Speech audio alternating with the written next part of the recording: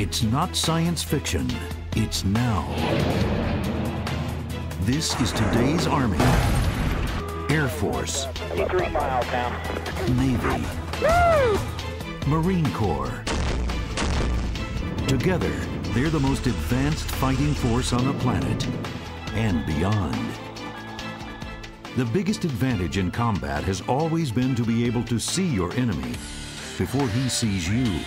Today, that means orbiting surveillance satellites capable of reading the license number on a vehicle 500 miles below, or goggles that can amplify the light of a star thousands of times and turn night into day. Tight formation coming in. It means a pilot sitting in a control room in New Mexico can track down an enemy on the other side of the world, and if necessary, lock up target 5, eliminate them. 2, 1, impact. New technologies have enormously enhanced our ability to see the enemy first.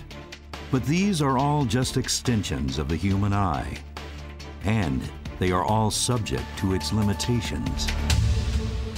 Right now, 45% of everyone in the Air Force is nearsighted and needs corrective lenses in order to do their job. Perfect.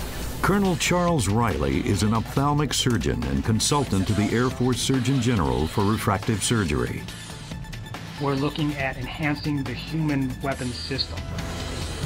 Over the past decade, Dr. Riley and other military surgeons have been using laser vision correction to enhance the vision of hundreds of thousands of soldiers, sailors, and airmen. Never saw that before on LASIK. We talk about upgrading our avionics in an airplane so they can see out further, see the bad guys sooner. Well, that's what we're doing with our laser for the human weapon system. The most important weapon system in the cockpit is that human. And so to be able to offer them that upgrade in their avionics is priceless. It really is priceless. It may mean the difference between them living or dying in their job. It's that big. Commander Elizabeth Hoffmeister is a Navy flight surgeon. She was involved in some of the original studies that led to the military's approval of laser refractive surgery. In the military, we do not consider LASIK to be a cosmetic procedure at all. It is truly a warfighter, almost like a gear issue. When we send a soldier off for deployment, that's one of the things that we as commanders have to do. We have to make sure that they are well trained, well equipped. If we can make him better and he is qualified for corrective surgery for his eyes, let's do it. General Frank Helmick is commanding general of the Army's 18th Airborne, the Rapid Deployment Force, and the deputy commanding general of U.S. forces in Iraq. He's had LASIK surgery himself. And our military has an advantage over our adversaries in almost everything, I think. And LASIK surgery is just another indication of that. LASIK was approved by the FDA for refractive surgery in 1998. But it was more than a decade before the procedure was accepted by the military for aviators. It wasn't a question of effectiveness. In the civilian world, LASIK had amassed a long and enviable track record for safety and consistently good vision correction. If something performs well in suburban America, that may not perform well in the middle of the heat in Afghanistan.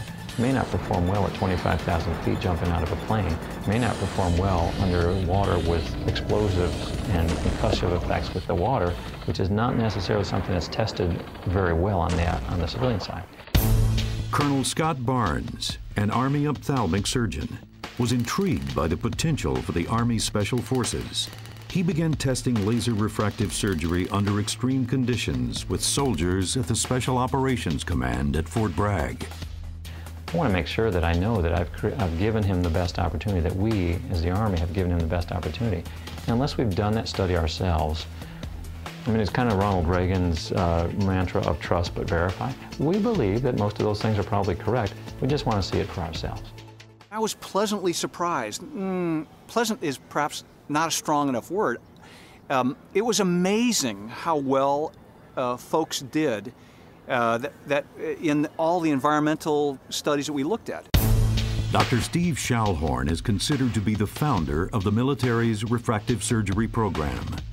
As a former Navy Top Gun pilot, instructor, and ophthalmologist, Schallhorn was in an ideal position to see the potential and the problems. Before we'd even consider doing something that could affect their vision, we want to make sure that procedure is safe and effective. It's in all of our interest to do that. And that's why we spent years and years, study after study, looking at how safe and effective this is in the environment that our folks have to go into. He spent nearly 10 years putting laser eye surgery through every test he could come up with. We looked at performance before and after we did laser vision correction. And what did we find? Better performance after laser vision correction. Well, better is a good thing, and that's why I was like, dude, this is pretty darn awesome.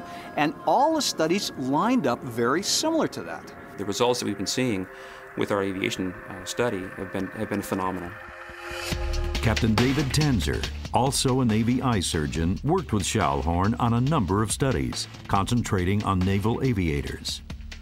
In 2004, he began testing wavefront analysis, a new diagnostic technology. Wavefront could identify the slightest flaws in the eye's optics and then guide a laser to correct each of those defects. With the addition of wavefront analysis, Captain Tanzer and other military researchers found LASIK could routinely produce supervision well beyond what's considered normal. It's not 2020. It's not even 2016. It's 2012. It's 2 lines better than 2020. 92% of 2012 were better uncorrected, and 35% are 2010. They max out our eye chart. In 2006, after nearly 14 years of countless studies, tests, and trials, Steve Schallhorn was finally satisfied. Looks good, Paul. Looks real good. On that point, then we said, this is good enough for aviators now. We had done the environmental studies.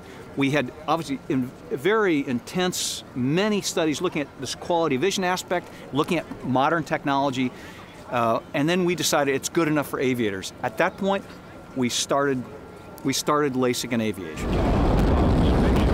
That opened the door for LASIK in space. NASA, which until then had banned any type of refractive surgery, approved LASIK for their astronauts. And that represents a real milestone. NASA looked at the safety and effectiveness of LASIK in great detail over the years, and they have deemed it safe and effective for use in their astronauts. We should take great comfort in that, in knowing that it has reached that level.